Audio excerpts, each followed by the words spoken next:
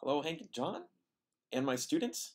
So, normally I wear a tie, but today I'm not because I got really excited about an idea this morning, and I'd had coffee, which I don't always do, and things went the way they did.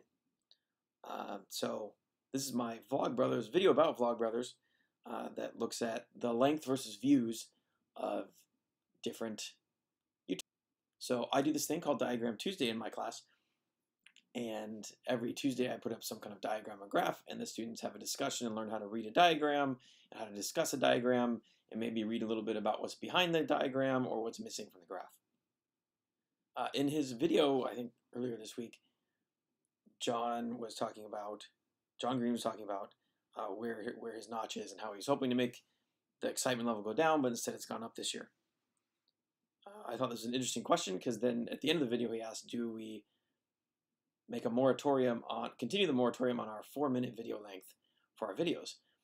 And this is a really interesting question. And this is a great natural experiment because Hank and John intentionally make their videos 4 minutes or less most of the time.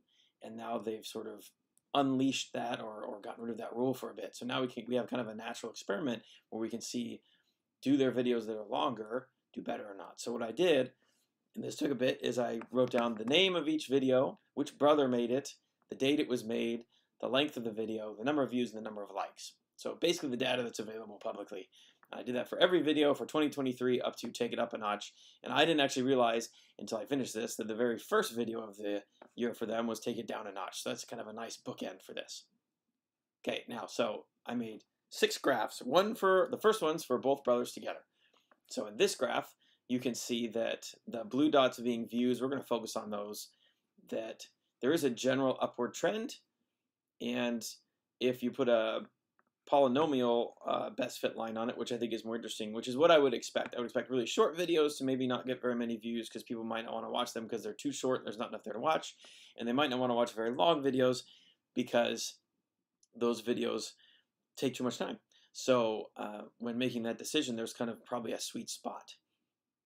So as we can see in the video for the brothers together, the trend line is up, and it sort of seems to peak around 14 minutes. The problem is Hank has 2 videos that are super long, one that was very watched quite a bit or clicked on quite a bit. Views to me really correlate with clicks. It doesn't necessarily mean they watched the whole video.